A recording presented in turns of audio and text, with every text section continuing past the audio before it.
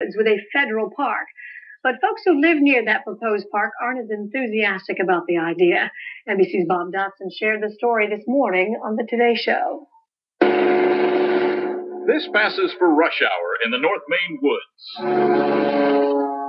Roxanne Quimby's commute takes her over 10,000 lakes, scattered like a broken mirror, reflecting the full blaze of the sun.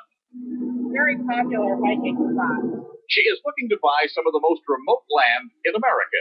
How much of your personal fortune are you willing to spend? Every penny of it. All of it? Certainly.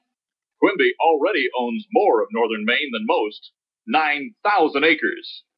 And she wants to give it all to us. This is the most wonderful investment I could make. This is an investment in the future. This is an investment in the earth. She and some of her friends are quietly bargaining for 3 million acres around Baxter State Park, hoping one day to donate them for a new national park. So far, Quimby has spent about $3 million of her own money. But she doesn't have enough to buy all the land in the proposed park. That could run as much as $1 billion. Mainly, the parcels she picks block developers. If I didn't buy this and take it off the market, somebody would come along and develop this property. It's just so beautiful. Quimby is an unlikely benefactor. 20 years ago, she was an out-of-work waitress, raising 2 kids in a backwoods cabin, selling candles at craft shows. Now she is the founder and owner of Burt's Bees, a cosmetics company that makes $32 million a year. I felt that I needed to do more than just have my organic garden and haul water and firewood. Recent polls show that a majority of the people in Maine favor the proposed national park. But many who depend on the forest for a living, perhaps as many as 30,000, They're outraged. Gene Conlog, the city manager of Millinocket, Maine, says 90% of the people near the proposed park work in lumber-related businesses and would have to move. We're disposable people. Just like garbage, we can be moved from one place to another and dispose of at will. Nobody's ending up on the trash heap here. There's still 7 million acres available for industrial logging extraction. But some fear a park the size of Connecticut in the middle of the forest would essentially shut down the $5 billion a year timber business, Maine's largest industry, leaving only part-time, low-paying service jobs. We employ between 48 and 50 people. And, I don't think they all want to be made.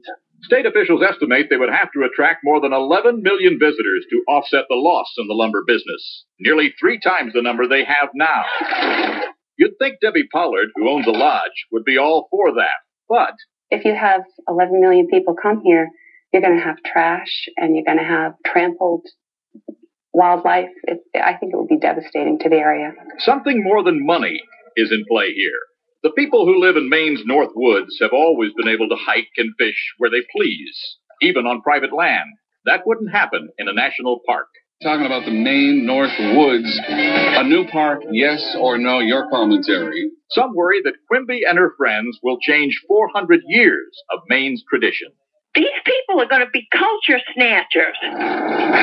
Trading small-town life to open the park for big city people to enjoy. Even Quimby herself admits she's doing this for the people in places like Boston and New York. The real beneficiaries of the park are people who are living in the crowded northeast corridor of this country. But Maine Senator Susan Collins and the state's entire congressional delegation say the people of Maine don't need the federal government to preserve their land.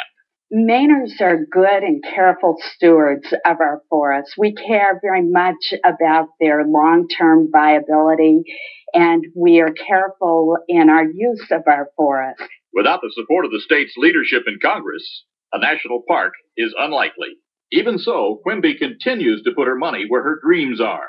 She is negotiating to buy another 6,000 acres and is searching for more. I love the land up here, and I too want to be able to take my children and grandchildren on a hike in northern Maine. And I don't believe that that's going to be available unless we create some kind of preserve. In this wilderness, where dollars may help dreams come true. For today, Bob Dotson, NBC News, Millinocket, Maine. Other news today, if you're looking for a good fare to fly from